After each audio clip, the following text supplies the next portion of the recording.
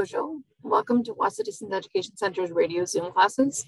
This is MEL3E, grade 11 workplace math, and I'm Bronwyn Slate. If you'd like to participate live today, you can call the Wahsa studio at 1-800-465-7144 or 737-4017. You can listen on the radio at 91.9 FM and on the television at Bell Express 3 channel 972. You're always welcome to join me live through the Zoom link, which is available from me and also your DEC. Our classes are scheduled Monday through Thursday from 9 till 10 in the morning.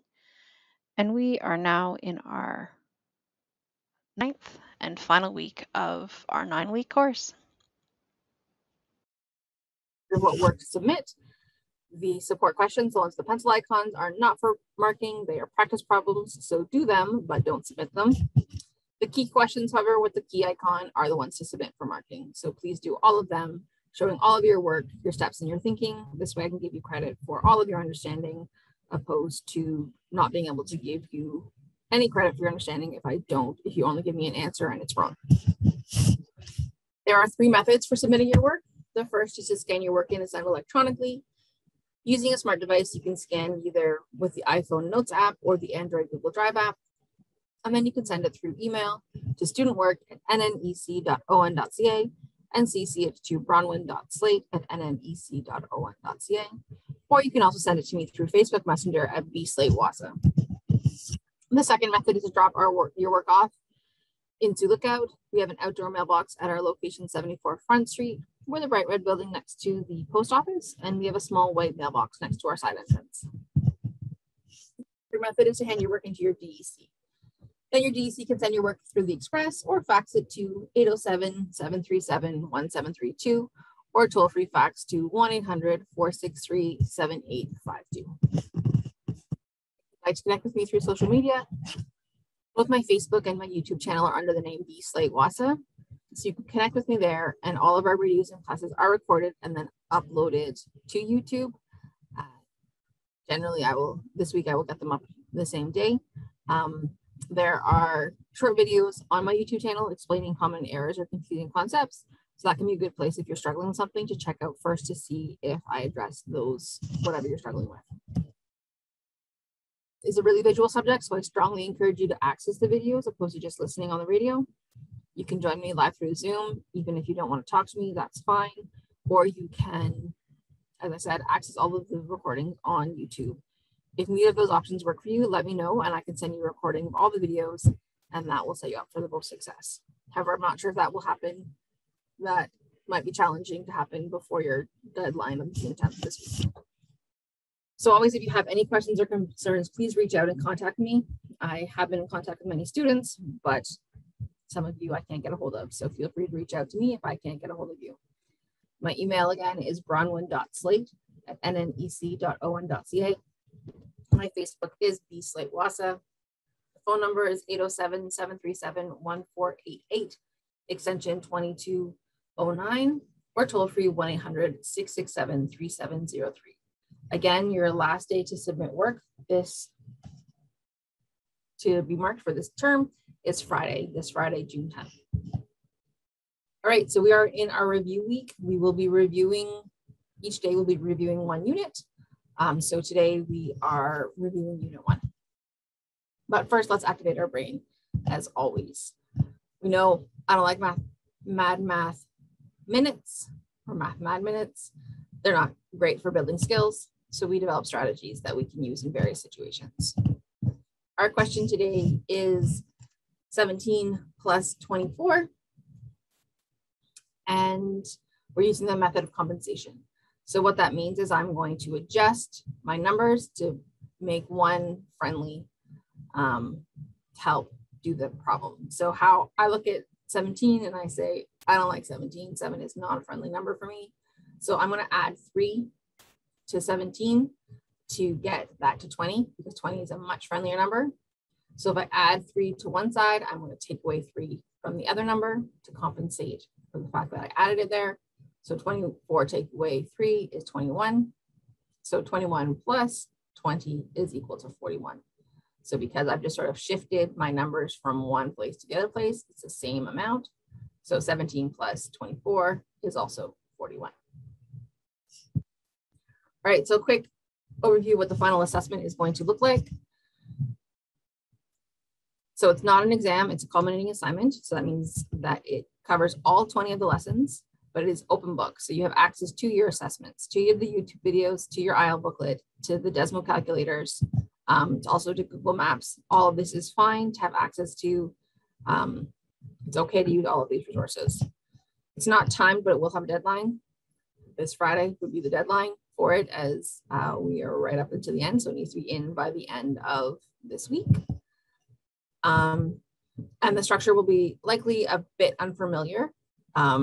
It's not just answering questions. It's a little bit more like your later assignments that we're planning a trip. It's because it's connecting all of the learning that we've done and putting it all together. You need to give yourself some time to do it. All right, so let's first dive into lesson 1, earning an income. So first we looked at salary, which is your pay based on a yearly amount for a set number of days and hours. There are fixed payments paid at regular intervals, and they often are monthly, which is once a month, so 12 times a year, semi-monthly, which is twice a month or 24 times a year, weekly, which is every week or 52 times a year, and bi-weekly, which is every second week or 26 times a year. Bi-weekly is what's been most common in my life. We said it's every second week. Then we talked about piecework, which is the second part of the lesson 1. So piecework is when your income is based on the number of items or produced or sold. So earnings can sometimes include a combination of a salary and piecework. So you control how much you get paid based on how much you accomplish. But if you can't work or work fast enough, you won't make a lot of money. So that's something to realize with piecework. All right, so we're going to be doing the supplementary questions. We don't have time to do all of them. I've picked and chose a few to sort of give an overview as we review. So that's how what we'll be doing throughout the practice today. So support question number 1, which is on page 4 of your IEL booklet. Calculate the monthly, semi-monthly, weekly, and bi-weekly pay for each of the annual salaries given. So we're just going to do one of these because this process is exactly the same. So let's just do A. So the annual salary is $20,000. So that's $20,000 a year. So the monthly pay is $20,000. And how many months are in the year? 12. So $20,000 divided by 12. So going to our calculator, $20,000 divided by 12 is equal to $1,666.67. So that's what your monthly gross pay would be. Semi-monthly is twice a month. So you still do $20,000, my bad, divided by 24. It is best to just always go back to your original amount. Yes, we could just divide our monthly pay by 2, but it is better to go back and do the original amount. So that is $833.33. The reason why is because weekly is not an even distribution of monthly or semi-monthly. So if you sometimes go back to the original amount and sometimes don't, that could be confusing. So there are 52 weeks in a year. So we're going to divide 20,000 by 52.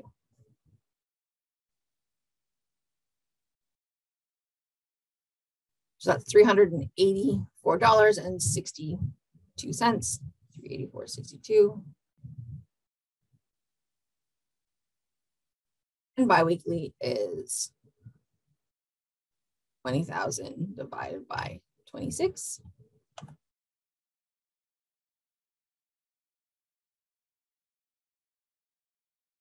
Which is $769.23. So this is all the same amount that you would get paid yearly if you were added up, but it's just broken up into different amounts depending on how often you get paid. So it's technically the same amount of money, just looks different because it's how frequently you get paid The more frequently you get paid, the less money you get each time. The less frequently you get paid, the more money you get paid each time. All right, so then let's continue. So let's calculate the annual salary. So this is, we're going back the opposite direction. So if we are, I might not do the actual math, but I'm going to set it up for each of these. So if it's $500 weekly, that means, excuse me, sorry. All right, we're doing 500 weekly, so 500 times 52 would get us our yearly salary. If we're doing monthly, we have $2,040 monthly, times it by 12 would get us our annual salary. 1,200 semi-monthly, so 1,200 times 24, because there's 24 semi-monthly payments in a year, would give us our annual amount. And $692.50 biweekly would be $692.50 times 26, because it is biweekly. There's 26 biweekly payments in a year. So then you would just calculate those using a calculator, which we're not going to do just to save time. We have lots to cover. All right, so the number 3, David works at a hockey rink selling programs. He is paid $12 per night and 25 cents per program sold. He sells 121 programs in 3 nights. How much did he earn working at the rink? So we have 2 parts. We have our per night amount, and we have our per program amount. So per night, we have 12 per night times 3. And for program, we have 25 cents times 121. And then we're just going to add those 2 amounts together. I'll figure out how much we have in total. So 12 times 3 is 36. And 25 cents times 121 is $30.25. So $30.25 plus 36 is $66.25. So David earned $66.25 working at the rink. And then number 4, Owen earns $78.75 building packing boxes for a moving company. He built 225 packing boxes. How much did he earn per box? So that means that we're figuring out, so we want earn per box. That means we want money per box. So we're going to do $78.75 divided by 225, because it's money per box. So that's how we know which order to divide in. So $78.75 divided by 225 is equal to 35 cents. So Owen earned 35 cents per box. And that's how we figure that out. So that was a quick overview of lesson 1. We got to go through it fast because we only have about 10 minutes per lesson. All right, so lesson 2, commission and hourly rates. So an hourly rate is when a employee is paid based on a fixed income per hour, regardless of the amount of work done or assigned. So you always just get paid a certain amount for the time that you spend. In Ontario, we now have a general minimum wage that is $15 per hour. That is going up after September 30th of this year, but right now it's $15 per hour for adults. For students, it is $14.10 per hour. And then there's a couple other more specific ones, but those are sort of the general, most common ones to be concerned about. So then we have overtime. Overtime is the hourly rate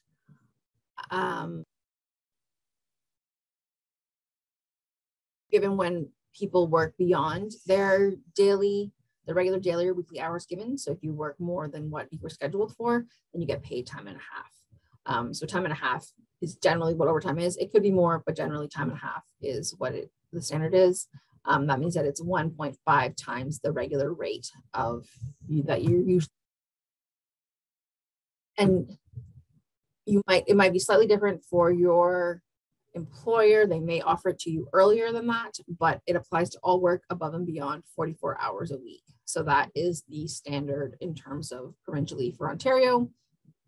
If you work more than 44 hours a week, you have to get paid at least time. Could get paid time and a half before 44 hours a week, but at 44 hours a week, you have to get paid time and a half at least. And then we have commission, where your earnings are based on how much you sell. So we have straight commission, which is just your earnings are 100% of commission. Then you have graduated commission, which is part salary, part commission. The rate really varies by industry. So the employer, the position, the experience, there's not a set, there's not a minimum defined amount that it has to be. It's usually between 5% up to, could be 50% of the commission of the sales. So it really depends on the situation. All right, so support question number 2 on page 12 of your IL book. So calculate the overtime, regular pay, and total pay for each situation. Assume a regular work week is 40 hours and overtime is time and a half. So they tell us both how many hours are normal hours and then how much our rate is for time and a half, because remember that could be different. So the question gives that to us. So in situation A, you're working 63 hours at $6.50 an hour. Remember, the numbers in your booklet are not realistic, as in Canada, in Ontario, there's no way that you could make $6.50 an hour. That is illegal. So for regular pay, we know that it's 40 hours times $6.50. So let's calculate what that is. So just for a regular work week, you would make $260 for the work that you usually do. So then for the overtime, so that's your regular pay. So your overtime pay, I'm just going to put overtime, OT. So first, it is the hours we need to figure out. So how many overtime hours did you work? Well, you worked a total of 63, but 40 of them were normal hours. So 63 take away 40 is 23. So 23 hours is how much you worked overtime. And the rate, we need to figure out how much it is. So normally you get paid $6.50, but we need to times that by 1.5 because we're getting paid extra for these extra hours. So time and a half. So if I think about this, so time is going to be $6.50, and then half of that. So half of $6 is $3, and half of 50 cents is 25 cents. So we're going to add an extra $3.25 per hour. So that means that's going to be $9.75 is the rate for overtime.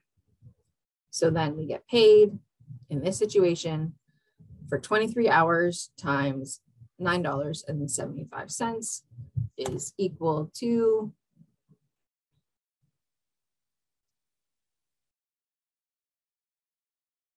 $224.25. 224. So that's the extra that you get paid for the extra work. So then the total for that week is your regular, so 260 plus the extra, which is 224.25. So add those together and we get $484.25. So that's the regular, that would be the total pay for that week where you worked 63 hours in total.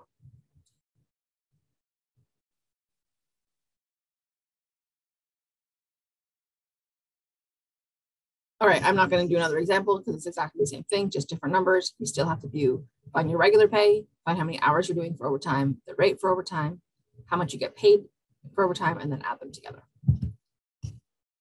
Okay, so number 4 on page 13.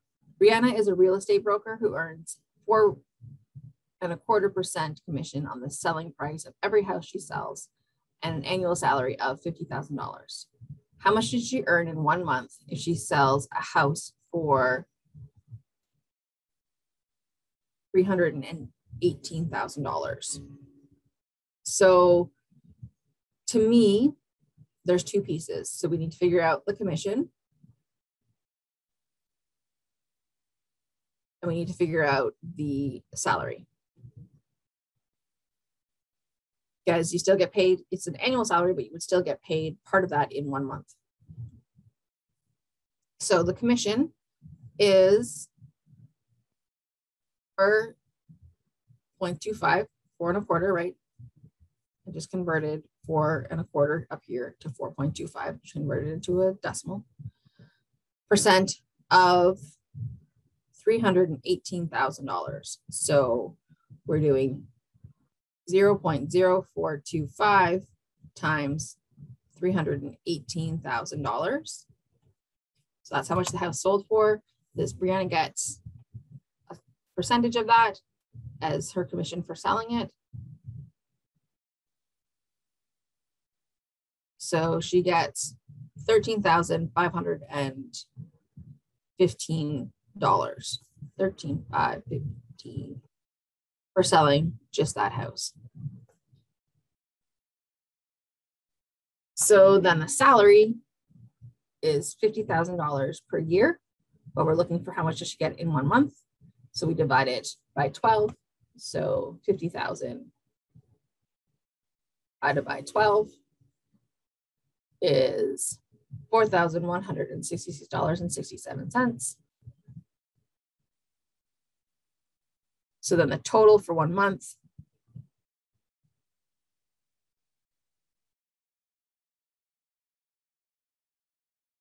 is the two to add together. So 13,515 plus $4,166.67, which is $17,681.67. $17,681.67.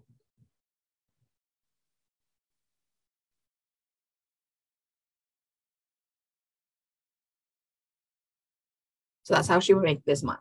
Because it's commission, we can't guarantee that that's going to be how much she makes every month, because it depends on how much she sells per month. That could be, is going to be really different. Sometimes it might be really great. Sometimes it might not be so good at all. So that's just for this particular month. So then another example, we have Noah is a car salesperson who earns a commission of 6% on all his car sales up to $100,000 and 7% on sales over $100,000.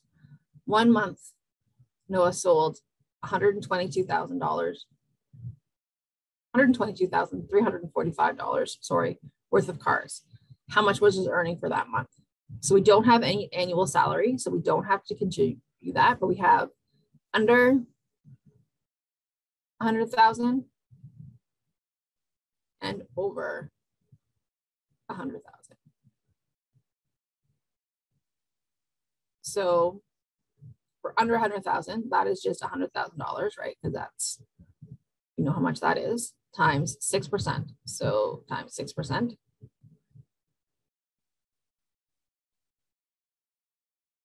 So $100,000 times 6%, which is 0.06, which is $6,000.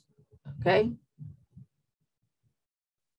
So then over $100,000 for this part, we have to figure out how much that is. So we know total it's $122,345. And we have to take away the $100,000 that we already earned 6% commission on. So we don't get to earn 7% commission on that as well. So that's $22,345. So then we do $22,345 times 7%. So we just earn that extra percent on that part that is over that amount. So this is a incentive to sell more is the idea behind it. Sorry, just trying to move so I make sure that I get my right number. 22,345 times times 0.07. So that is $1,564.15. 1564.15. So then total for the month sorry. So monthly total is equal to $6,000 plus $1,564.15. So that's $7,564.15. So that's how commission can work, either if you have a salary to include or if it's different depending on how much you sell. So that's really important to be paying attention to. All right, next lesson. Lesson number 3, gross and net pay.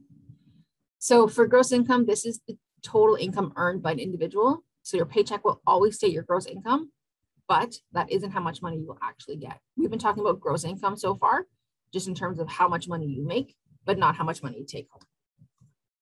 So net income is the total income an individual actually takes home.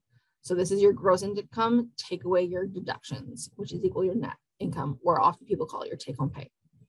So then what are the deductions? So these are what your employer takes off your earnings to pay for various services and social protection plans. So your employer does this on your behalf. So you are paying into these services, but your employer automatically does that so that everybody does it to a certain degree. Like it depends upon, the percentage depends upon your income. So every employee must pay in Canada, must pay income tax, Canada Pension Plan, and employment insurance.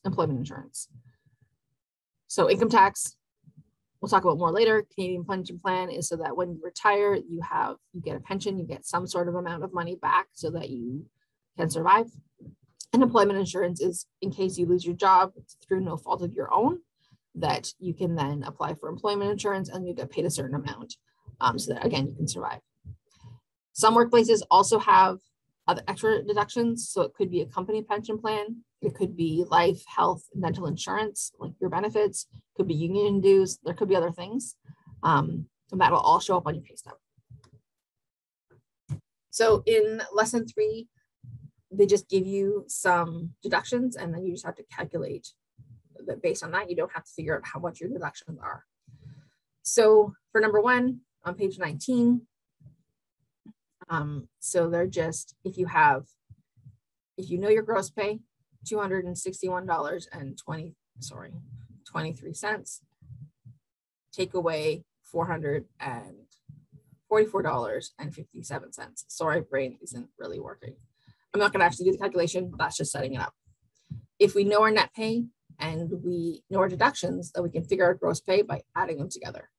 So we do 419, which is our net pay, and 83 cents plus $71.45. And that's going to tell us our gross pay. If we know our gross pay and our net pay, we can figure out our deductions because we'll do our gross pay, take away our net pay, and that tells us what our deductions are. And again, for Evelyn, we know our net pay. We can add it to our deductions to figure out our gross pay. Okay, so let's look at a little bit more of a different example. So number 3, Kristen earns $520.84 weekly working at a travel agency. The deductions from her weekly pay are EI, $29.36, CPP, $18.85, income tax, $109.27, health plan, $3.56, life insurance, 59 cents. RESP contribution, $12.50, union dues, $2.25. So first determine Kristen's gross weekly pay. So that is, we know what our gross weekly pay is. That is $520.84. They just give it to us. We don't have to do any calculations. Thought we were going to, but they wanted a gross weekly pay. We're told how much she earns weekly. What is her total weekly deductions? So now we need to add together all of these deductions in order to figure out what our total deductions are. So I'm not going to write it all out. I'm just going to calculate it on my calculator to save time.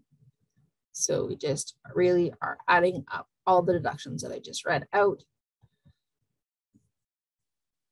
So those are going to be her total weekly deductions. So this happens every single week, that on her pay, this amount of money is taken off to contribute to these various different places in order to set herself up for success if anything goes wrong and work isn't in or something.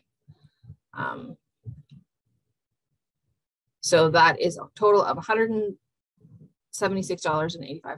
$176.85. You should show me your work, but I am not, just for the sake of time. So your net weekly pay is going to be your gross pay, $520.84. Take away your weekly deductions, $176.85. You need to give yourself enough time to be able to show all your work. I can't do that because I'm limited by what we have on the radio. And so our gross pay, take away our deductions, is $343.99. That's her gross weekly, or her net weekly pay. So then D, net monthly pay. Here, I want to multiply this by 4 because I'm like, there's 4 weeks in a month, but there are not exactly 4 weeks in a month. So to find your monthly pay from your weekly pay, you need to take your net income, weekly income, and times it by 52, and then divide it by 12. So that's, in order to go from weekly to monthly, you have to do both steps in order to get an accurate answer. So we times it by 52 to figure out how much we get in a year. And then we divide everything by 12 to figure out how much we would get in a month. So $1,490.62 is how much you get per month. If you just multiply $343.99, you are not going to get the same answer.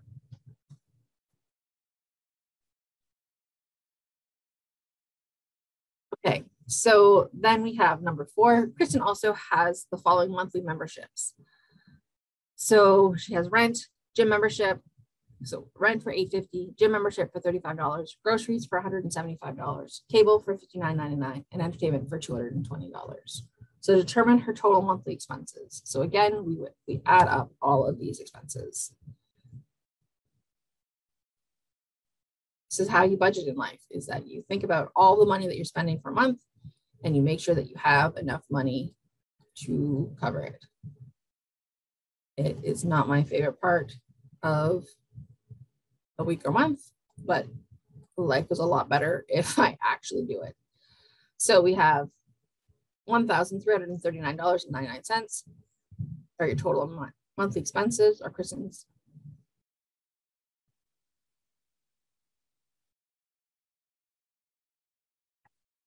So just by adding those up.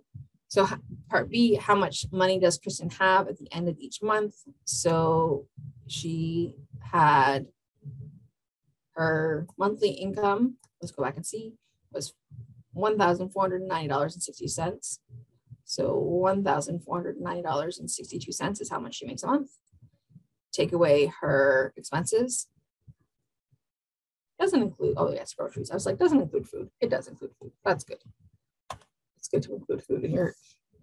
So then we're going to subtract those to see how much she makes. Does she make enough money to cover how much she spends per month? So $150.63. So yes, she has enough money and she has an extra $150.63 per month.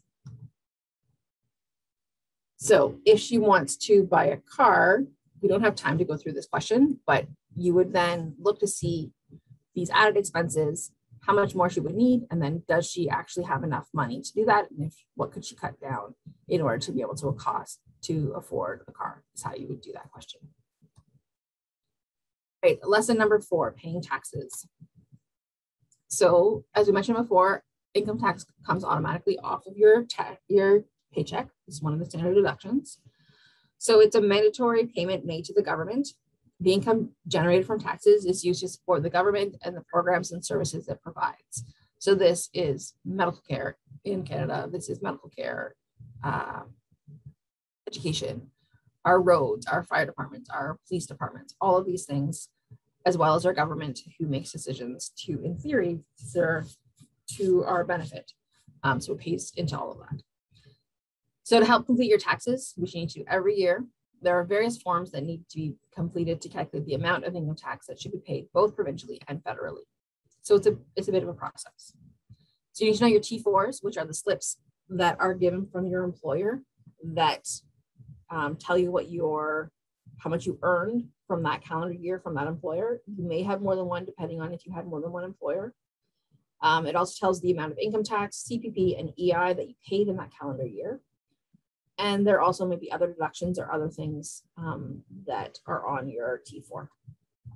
Then also there are T5 slips. These are issued from banks and other financial institutions. So it is the official record of any interest earned on investments or save money. And this is considered income, so you need to declare it on your taxes. And you can have more than one T5 slip. So then when you're paying taxes, we have to talk about tax brackets, because Canada uses a progressive, graduated income tax system where your earnings are higher at tax rates in these tax brackets as your income increases. The more money you the more money you earn, the higher taxes you pay. So tax brackets determine the rate of tax paid for each additional dollar of income within the defined bracket or threshold. This is all really, really quick to go through. If this is confusing, go back to lesson 4, go back on YouTube to lesson 4 and see it broken down. It's much more, I give you laid out a lot clearer and slower. So if you have a lesser income, then you have less taxes. So for federal income, how it works is that on the first 15%, you pay 15% on the first $50,197. Then on any income that you earn between $50,197 and $100,392, you pay 20.5% on that portion, on just that part. Then on the next bunch of money between $100,392 and $155,625, then you pay 26% on that portion. And that continues as you grow. As you go up, there's different pockets. Similarly, Ontario has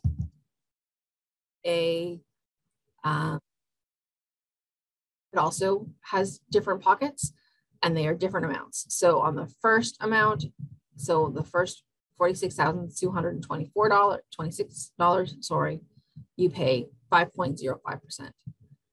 If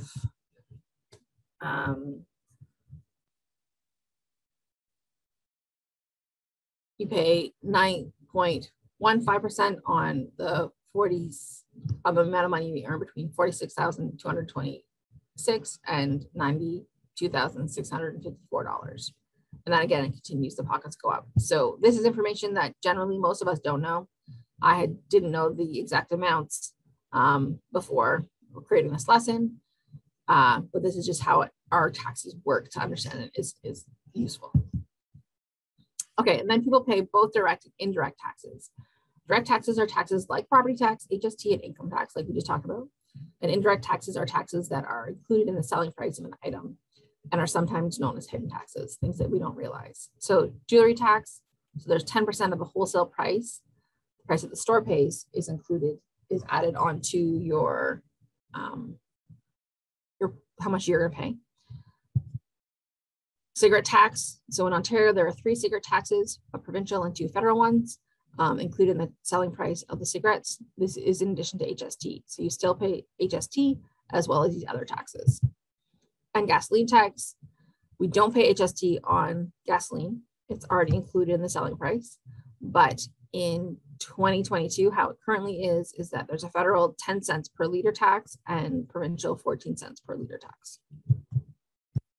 Okay, so that's a lot. It's a lot. It happens in lesson 4. Remember, it took us a lesson and a half to get through it. Okay, so number 3, Marion works at Johnny's. Here is the T4 slip that Johnny's gives her. How much money is Marion's income for the year? So we can see through, we can see that it's Johnny's, Marion. So here, up here is the employment income. So this is how much she actually makes, $12,534.39. It's hard to see. This is something that I need to update to make sure that it is legible. How much should she have deducted for the following? Income tax. So again, you need to look through here to see if you can figure out where it says income tax. So I think here it says income tax deducted. So $1,876.24. CPP is here, $386.29. EI is here, $456.12. Any charitable donations? Yes, there's $100. And any RPP contributions? No, it's left blank, so that's 0. So Corey has an annual taxable income of $65,270.20. Calculate the federal income tax, provincial income tax. So I didn't put those charts there, so I don't have them memorized. So we're going to skip this one just because I don't have the information that we need on here. I don't have it memorized. Go back to lesson 4 if you need practice to do that.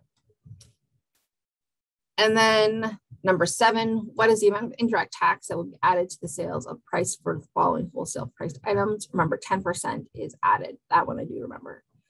So what we would do for this watch, we would do $125.75 times 10% to 0.10. So that's $12.58. So the selling price, how much you would see it at the store, would be $125.75 plus $12.58. So that is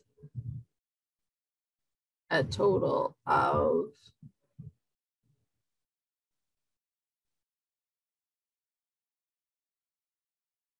$138.33. Not doing the same thing, it's the same idea. For gasoline, there are 2 gasoline taxes on each.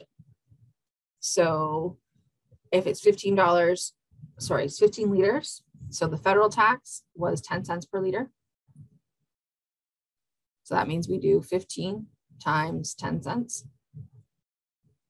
And for the provincial, it was 14 cents per liter. So we do 15 times 14 cents. So for federal, we pay $1.50 in tax. And for provincial,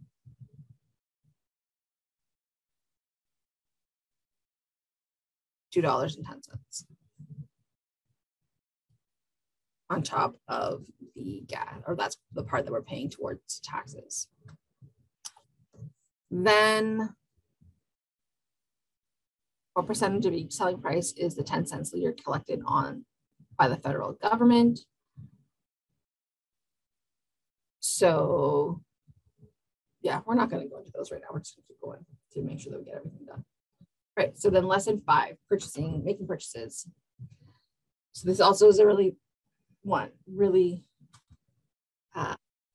packed lesson, which we did over a day and a half. So making change, if you work at a store, the cash register will calculate how much change you should give customers. However, it will not tell you what bills and coins to use in order to minimize the number of coins given. You need to figure that out yourself. Also, there are times when the customer may give you more than is required to reduce the number of coins they will receive as change. So it's really important to understand how to make change. Generally, we want fewer coins and bills. That's just, we want to simplify our lives. So when we pay, we want to pay with as many coins from our pocket to get rid of as many as we're not carrying around. And when we receive, we want to get back and change the least number of coins in return. So that's one part of it. The second part is in this lesson was talking about sales tax. So there are two different types of sales tax in Canada. There's the provincial sales tax, so PST, which is levied by each individual provinces. It's different depending on the province. There's the goods and service tax, the GST, which applies nationally. So every province deals with this to some degree. And then there's the harmonized sales tax, which is HST, which is a combination of PST and GST. So instead of having two parts, you just have one part. So it doesn't look like you're paying GST, but you're paying it within your HST. So first, there is no PST in 3 territories or in Alberta. So they only pay GST in those 4 places. In Ontario, Newfoundland and Labrador, Nova Scotia, and New Brunswick, they all have HST. In Ontario, it's 13%. In the other 3 places, it's 15%.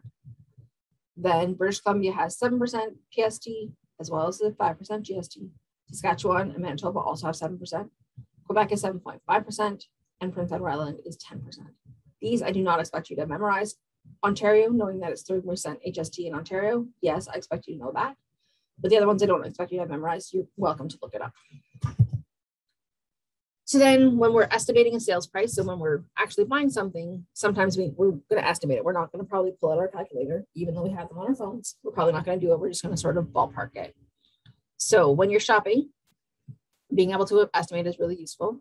So generally you round the price to make it a friendly number, like we do all the time. Then you estimate your discount. If it's something with a sale, the discount happens before the taxes. So then you estimate your discount, then you estimate your HST, which in Ontario is 13%. So we can do 10%, which is a friendly number, and about a third more to figure out what your HST is going to be approximately.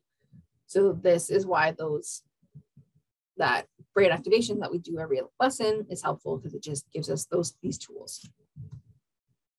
Okay, so let's do a last few questions before we are out of time today. So number 3 on page 44, what change should be given when $200 is tendered for a purchase of $171.53? How many and which coins and bills should the cashier give back? So because this is cash, that's what we're talking about, really, this is going to end up rounding, right? We don't have pennies anymore. So this is going to be $171.55 is how much we actually are paying, because we're paying in cash. So to figure out how much we need back, we're going to subtract that from the $200. And I'm just going to do it on a calculator. We could do it manually, but I'm just doing a calculator to save myself to rush through. So we need $20.45 is how much we need back. So that's the first part that you need to figure out, is how much you need back. So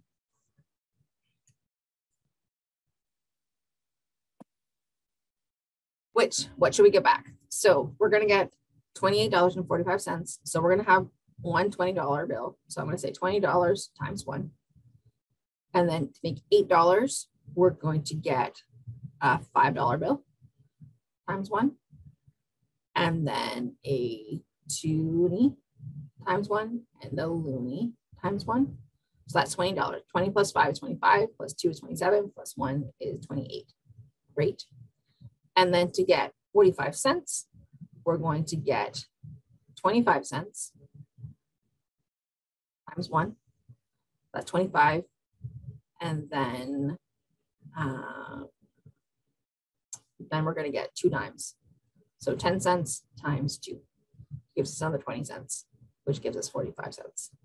So that's how many and which ones we would need of each of them. Number 4, you have the following money available for each purchase below. Remember, ignoring pennies, your workbook is old. I need to update that as well. What would you offer to get back the fewest coins from each purchase? You buy lunch for $6.38. So that's going to round to, we're doing cash, so $6.40. So in order to get the least amount back, if we look here, I would say you would do your $5 plus $1. So you have a $5 bill in a loonie, and then 40 cents. Then I would use your 4 dimes. You've got 4 dimes. So I would use all 4 dimes. and then you don't get any change back, and you just have a lot, 5 less coins and 1 less bill in your pocket.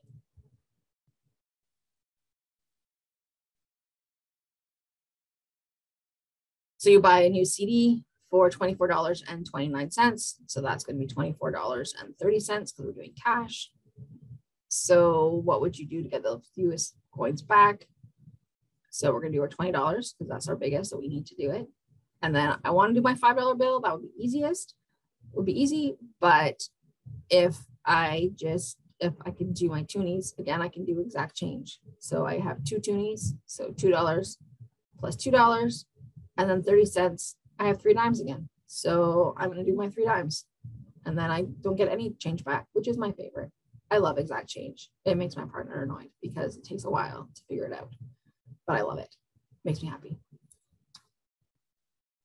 All right, so then calculate the sales tax on each of the amounts given. So in Manitoba, remember our sales tax is 7% PST plus 5% GST.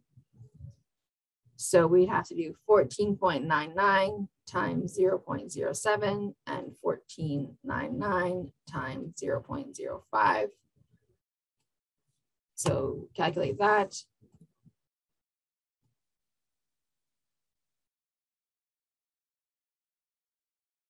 It's $15.06. It's for 1.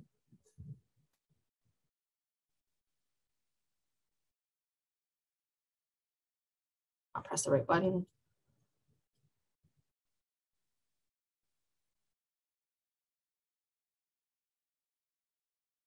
Okay, so it's $1.05 for PST, and it is 75 cents for GST.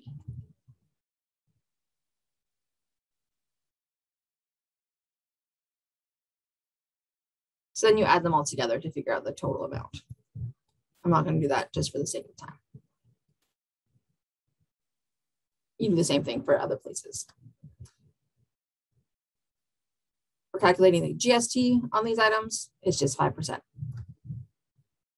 If you're doing HST, assuming this is, I would assume that you're in Ontario, so you have to do it for 13%. Then here where you are calculating a discount, so we're going to estimate, we're not going to actually calculate this. So it's regularly $2,999.99. So that's $3,000. I'm going to estimate. So a quarter, so the sale price is a quarter off of that. So half of 3,000 is 1,500, and half of that is 750. So we're taking away $750. It's taking a quarter off. So that's going to be 2,250, I think, rough estimate. And then you'd have to add HST onto that, which we're running out of time, so we don't have time to do any of that.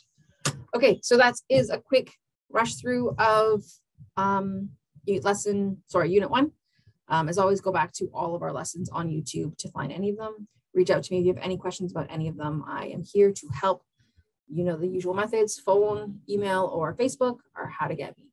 Thanks so much for joining me. Good luck with your review. Which